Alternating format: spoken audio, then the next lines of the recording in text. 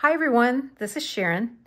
Today I am sharing with you my latest design team project for Christy at Everlasting Journals. As I was trying to think about what I wanted to do for this project, I knew I wanted to do Christmas, but Christy didn't have any Christmas kits in her Etsy store, so I was trying to think what I could do with all of her kits, and perfect timing. She just came out with a Christmas kit number 33, and so I snatched that up and decided to make a few things with it. So I made a couple of sachets, which I will talk about in a little bit, so I'll set those aside. And I also decided to make some ephemera and an ephemera holder for my Christmas items. So what I did was I wrapped it up with some fabric ribbon, which I just ripped from a piece of a larger piece of cloth, and that goes nicely with the image. This is one of the images in the kits. She's got like 4 what I would say journal pages in there. So this is one, and then the back cover is another. So I use those two for my cover of my little folio here. And that opens up. And then these two are the other 2 journal pages that are in the kit. And so I use those as my interior flaps. I didn't want to do a whole lot of embellishing on them because this is kind of bulky with the ephemera inside.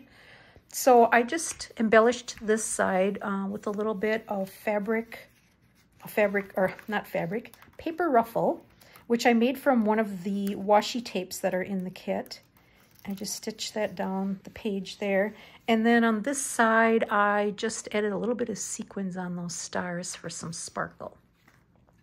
I attached these flaps to the cover using some cheesecloth, and I just hinged those, and I put a strip of cloth on the outside and on the inside. So as you can see, with this opened up, I might just work on one side at a time, I think. For the insides, I used some of Christy's background pages to coordinate with the Christmas kit pages. So these are background pages. I think these are from kit 32, I believe. I'll link that in the description so you have it. So I've got these 2 patterns as my backgrounds because I don't know if you're like me, but I really like to have something pretty for my storage items. So I try to make them as pretty as possible. Then what I did on the inside, on the flaps, I just created these belly bands with, again, some of her washi tape in the Christmas kit. And then I stuck a couple of tags in those, which I will pull out. And you can see on this side, I did the same thing, another belly band. So let's just take a look at those tags. So these are tags she has in the Christmas kit. They're really quick, easy way to create something, whether it be a gift tag or a tag for in a journal, and you can embellish them as much as you want or as little as you want. So I decided to do a little bit of embellishing. I did some decorative stitching on this little piece of cloth and adhered that to the front of this tag, added a little string on the top, and then I put some Florentine paper on the back and then added one of the washi strips on here. And that just really works together pretty quickly to form a tag. Here for this one, I stitched around the outside of the tag with some contrasting red stitching, and then just added this little fabric strip with decorative stitching on there. I sandwiched that with some packaging paper that I roughly cut around the edge to the back side, and then I just backed it with music paper. Added again some of the washi tape in the kit. And then this tag has a ribbon, a digital ribbon on it. So I cut 2 extra ones and then just attached them in the middle and made them kind of 3-dimensional. So from afar, it looks like a nice satin ribbon on there. And then on the back, I added another one, and I just glued that one down flat. And then I created 2 more tags to go in on this side. So I am going to have fun with this whole little ephemera holder at Christmas time. When I'm putting my journals together, I can just come in here and pull some items. So here's another finished tag. I just added a ribbon, some tulle and lace on there. And that's all it needed. Again, I added some music paper on the back, and I just put a little shallow pocket there. So if you wanted to use this even as a gift tag and slip a gift card or something in there, that would be fun. And then here's the other one. So I will slip those back into their holders. Now this middle section, I've got several items here. I decided to just cut out all of the washi strips that I didn't use elsewhere in my projects, and I just took my punch and punched a hole on the top of all of them, put them on a bulb pin, and then I made these little tabs at the top where I could hang them from, and they'll fit nicely in here, and as I need to use one, I can just pull them out and use it on one of my projects. And then at the bottom, she's got quite a number of tags in her Christmas kit. So I embellished these pockets with those. And then I fussy cut a whole bunch of these little tags out that I can use for labels in my journals or as gift tags. And I just back those with some of her background paper so that they're not white, but you could leave them white if you wanted to. So I've got a supply in each of these pockets on each side. And then the last two items I put in my little holder here are some really fun little garland. So these are all what you could use as either tags or journal cards in her kit. And I shrunk them down a bit so they would be smaller. Let me see if I can find a ruler.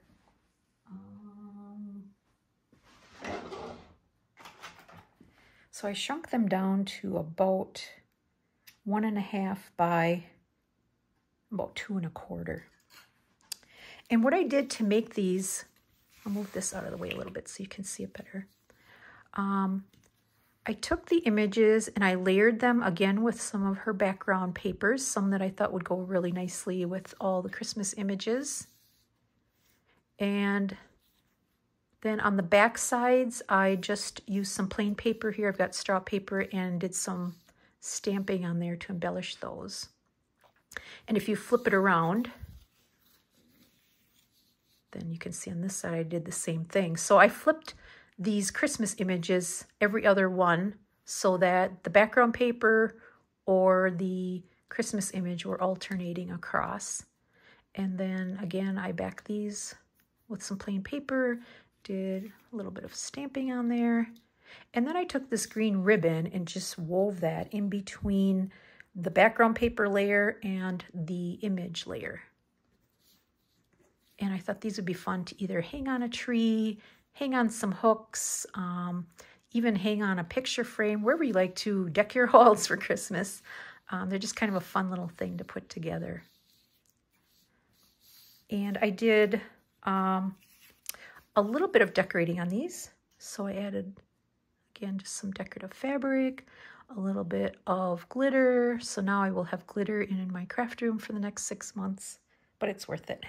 This one I added a little bit of lace, and then kind of the same thing on this side. Glitter, fabric, and lace. So that's that one. I made 2 of them. So here's the other one. She's got a lot of journal card images. So I used most of them, but not all of them, in these little pieces. And this is the side.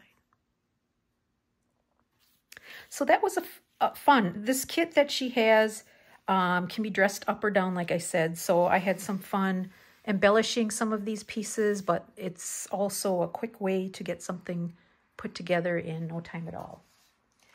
So I'm just going to set that aside and then bring back my sachets. So I was inspired by Rhonda at Joy Juntique to make a couple of lavender sachets. She had some on her channel. Hers had angel images, and I thought, oh, I'm going to make some of those. Hers, she used tea bags, rather large tea bags, but I decided to just pull from my stash of muslin fabric. You could use any kind of fabric really to make these. And so I took some of Christy's images, stitched those down onto my fabric, added a little bit of lace, and then used her washi tapes to cinch the top. And then I did a little bit of stamping on the back and filled it with some lavender, and they smell really good. This one you could throw into a drawer and it would smell really nice. And this one I added a tie onto, so you could hang this on your tree. You could hang it on a doorknob, anywhere you might want to embellish for Christmas. So I did a little craft with me, turned on my camera while I made this one. So if you stay tuned, I will show you how I made that. Okay, I've gathered up my supplies to make our Christmas sachet. So for this one, I thought I would layer up a piece of lace with the image. If you recall from the other one, I had just done a piece of lace across the bottom. And then this is the washi tape that I'm using for this one, so that'll go across the top. Really love that one, it's pretty. And then for the back side, I just thought I would use this Merry Christmas stamp to do some stamping on there. So let's work on the back first. Just get that stamp on there. Now with my other one, my stamp wasn't real clear, but I did stamp that one after I had the whole thing put together. So I'm going to try to stamp this one first on just the single layer. My fabric is kind of a rough canvas, and that's why it's not the best for stamping, but I always like to push the limits. So I'm going to stamp this, try to center it, something like that. Give it a good press. Okay, that didn't turn out too bad, so we've got our Merry Christmas on there. And then I will set that aside and then work on this front. Now, I cut these pieces out ahead of time, and they were just some scraps, so I kind of just took what I had, but it worked out pretty well. What I did was cut it about 1 inch wider on either side of my image, and then the bottom, I think, is going to end up being, I think this is going to be toward the bottom a little bit. Maybe 1.5 inches or so from my bottom of my image. And then I left plenty on the top. We can always cut that off later. Now I want this lace to come in because I'm going to be sewing some seams on the side. So I think what I'm going to do is just kind of fold that over a little bit so it's not quite so wide. Something like that I think will work really well. And then I want to kind of center it so I don't stitch that into my side seams. I think that looks pretty good. Now this image, I'm just going to do a little bit to round these corners so they're not quite so sharp looking. And then I will also do a little bit of inking. I've got some, let me get this out of the way here, some gathered twigs. So I'm just gonna give that just a slight ink to give it a little bit of depth and give it a little bit more of a vintage look. Okay. So now I'm going to take my glue stick and just glue this down. It doesn't have to be permanent. I just want it to kind of stay in place so that it doesn't move around when I take it to my sewing machine to stitch it. So I'm just going to get my glue stick here and put a little bit on the back side and stick that down, I think right about there. Okay, I will take this to my machine and then I will be back. Okay, I stitched around my image with some contrasting thread. I like the way that looks. So now my next step is to take my back piece with this right side down, and then I'm just going to layer these two together. And now I'm going to stitch around the outside, leaving the raw edges out. Just stitch around the top, side, bottom, and the other side, and leave the top open because that's how we're going to fill our sachet with our lavender. So I will be right back. Okay, I stitched around 3 sides of my sachet. I just used a white thread for that because I don't want that to be as contrasty as what I used here. So I am just going to take my scissors and snip off some of these threads.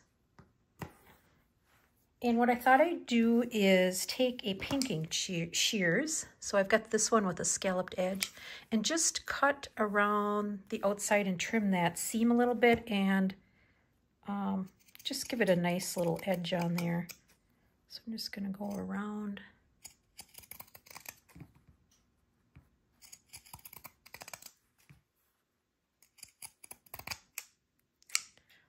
And I just am going to do it on the sides. The bottom, I want to leave this nice rough edge on there, torn edge. It kind of reminds me of the straw in the picture, so I'm just going to leave that as is. And then head up this side.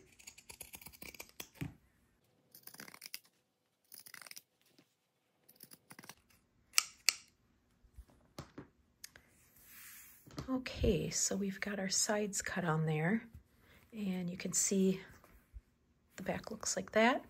So next, I want to fill this with the lavender, but first I know I want to cut this top off. It's a little bit high, and it'll be a lot easier to get that straight if I do it before I fill. So I'm thinking I'm going to cut off, let's see, get my little washi tape here. I think I want that to come right about there. So I'm going to cut maybe 5/8 of an inch off.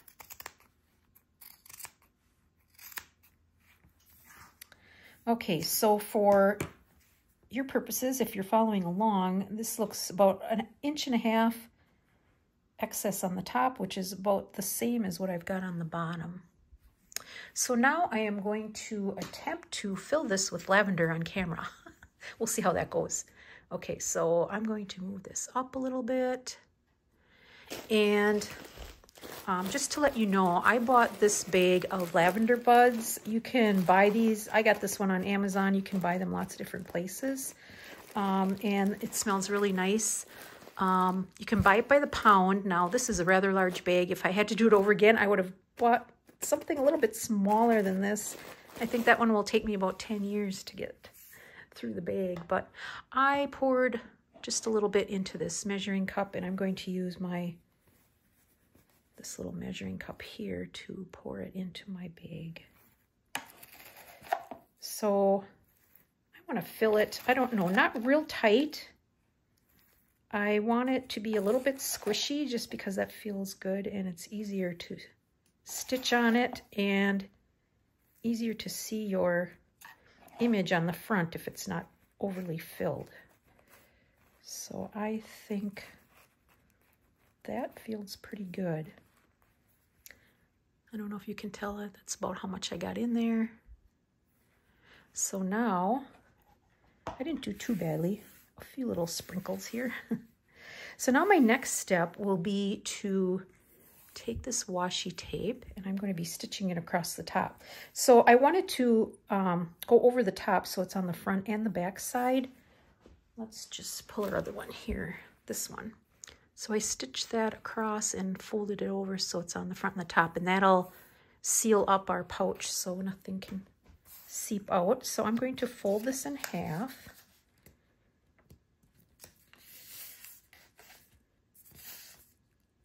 My strip is much longer than what I need, but that's just how I printed it. So let's kind of eyeball this and cut it off a little bit shorter. Okay, so now I am going to place this over the top, and then I'm going to take it to my sewing machine and stitch right across there so that seals that up. And I will be back. Okay, I have stitched my little washi tape strip onto the top of my sachet, and as you recall, it was a little too long, so I'm just going to snip my sides off.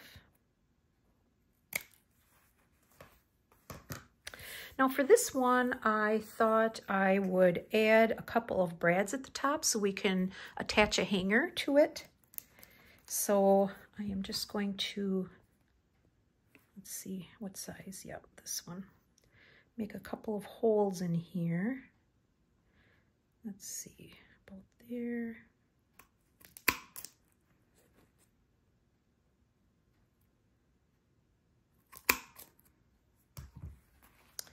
Okay, and I've got a couple of vintage brass brads that I want to use. So I'm just going to stick those in the holes. And then I've got a piece of twine that I thought would work well for this. So I want to, before I flatten these down, I want to just get a little knot in here. Well, I guess I make my knot first. Actually, let's put a little more length on there. We could put a knot at the end. I'll do that first. See how this looks. So put a knot, and then I'm going to do another knot, and that's what's going to sit underneath my brad.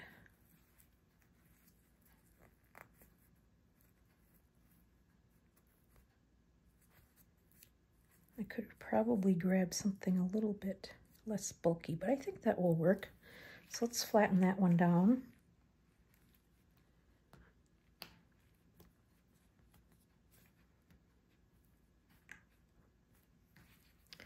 Okay, now this side is going to take a little bit of measuring because I'm going to put my end knot in first.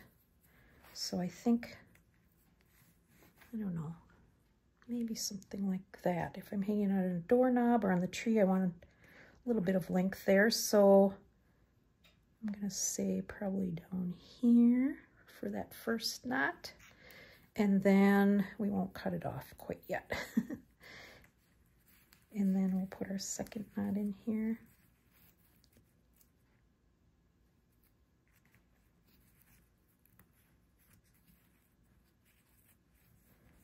Okay, I think that will work. And then I'll flatten down my brad.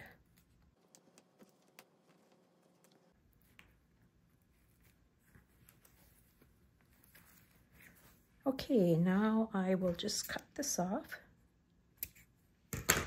So we've got a couple of strings hanging down there. I think that looks quite nice. This is how the back looks.